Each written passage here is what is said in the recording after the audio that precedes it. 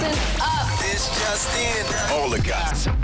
The Rumor Report. Gossip. With Angela Yee. It's the Rumor Report. The Breakfast Club.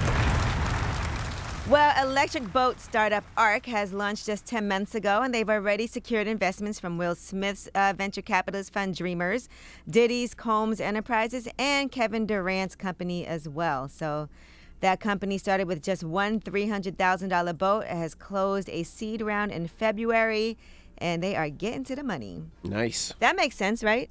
Mm-hmm. An electric boat. We have electric cars.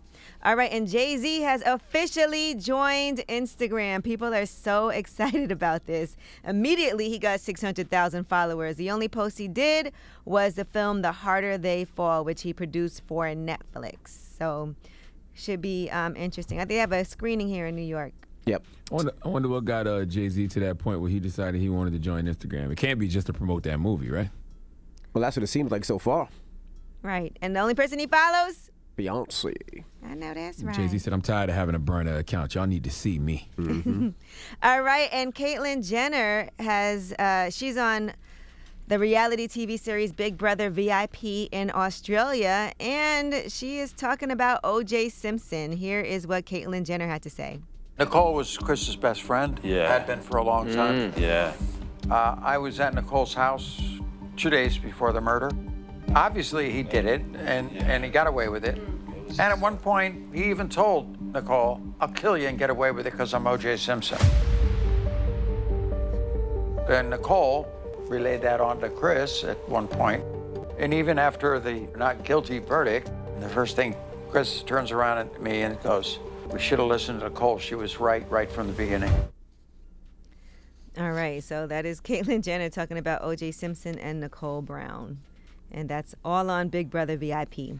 All right, Boosie was not too happy with the Breakfast Club interview with T.S. Madison, and in particular, this part. Boosie, nigga, what is you bothering with Lil Nas X for? What's the problem? Mm-hmm. My thing is, when he said that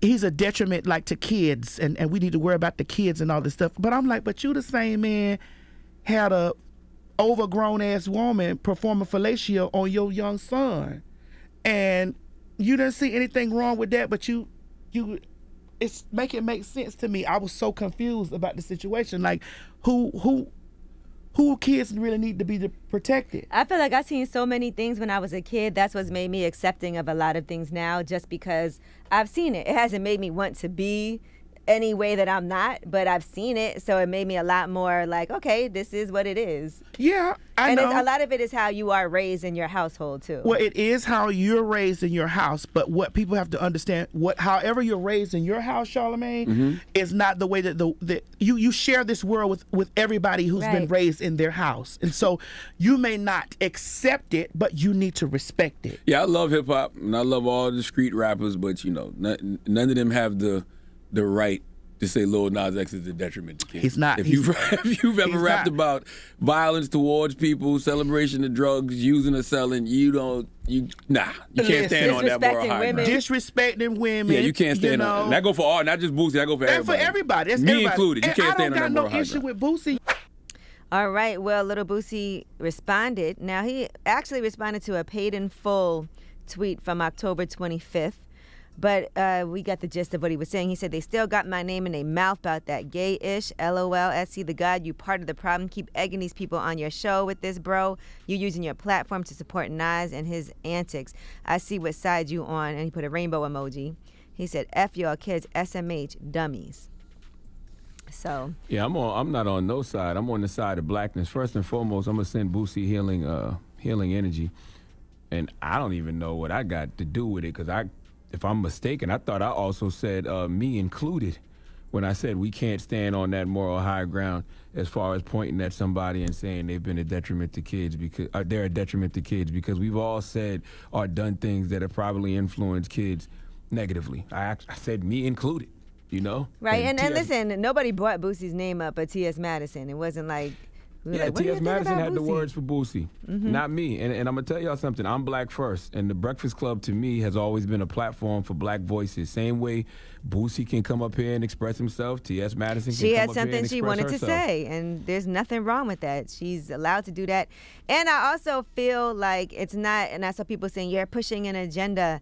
I'm just all about people being comfortable in their skin and having the right to exist and live. That's all. That's the only agenda I'm pushing.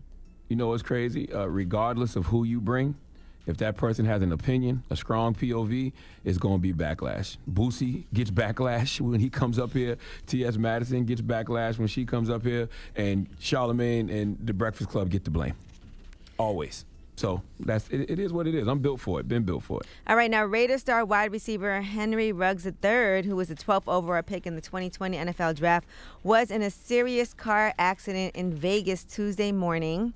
They're saying it was a wreck, and cops are saying that he was behind the wheel driving his Chevrolet Corvette when he crashed into a RAV4. It was around 3:39 a.m. The Toyota caught on fire, and first responders did locate a deceased person in the SUV. Ruggs was transported to a local hospital for treatment for non-life-threatening injuries. They said he did show signs of impairment at the scene, and he will be charged with DUI resulting in death. If he is convicted on that charge, he could face up to 20 years in prison. The Raiders have addressed the incident, saying, we are devastated by the loss of life, and our thoughts and prayers go out to the victim's family.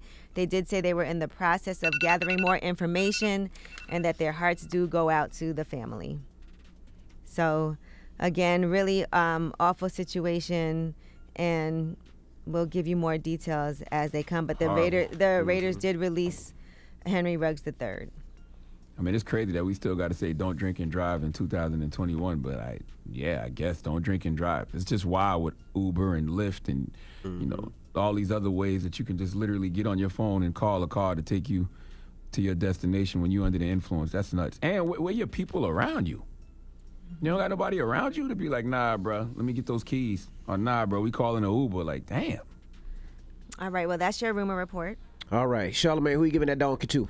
Man, there's a Catholic priest in Rhode Island who needs to come to the front of the congregation. We would like to have a word with him. His name is James Jackson. Lord have mercy. Wait till y'all hear what he was using the church's Wi-Fi for. All right, and then after that, we have Ask Yee. So if you need relationship advice or any type of advice, you can call Yee now. It's the Breakfast Club. Good morning.